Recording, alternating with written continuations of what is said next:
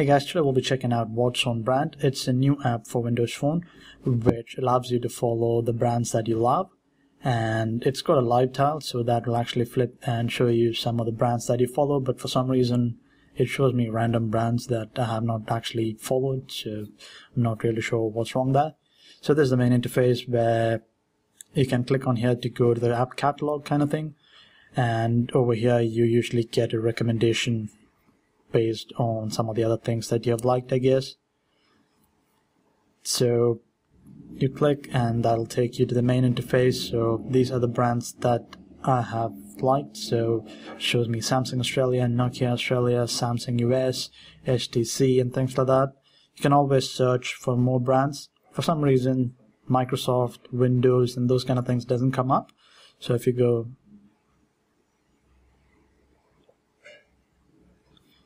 that is not there. So those are some of the things that you can suggest to these guys and they will include it in future builds, I suppose. And if you search for something that is there, so let's go. So if you search for something that is existing, you get this view here and you can follow the ones that you want. You can switch over to the grid view and that brings up a different interface. The interface itself is a bit too clunky for my taste. I don't know, it doesn't look as well as I suppose it should. And even this, like, it's too much information, I guess, and it doesn't look very nice. At least for me, it doesn't. And then you've got the ability to order it, refresh it, and favorite ones that you want. And sliding across, you've got the suggested field where it will show you some of the brands that you might like.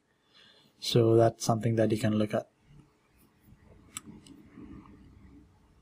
And you can even search by categories. So you've got suggested brands, airlines, airports, celebrities, clothing, and quite a lot of categories to choose from.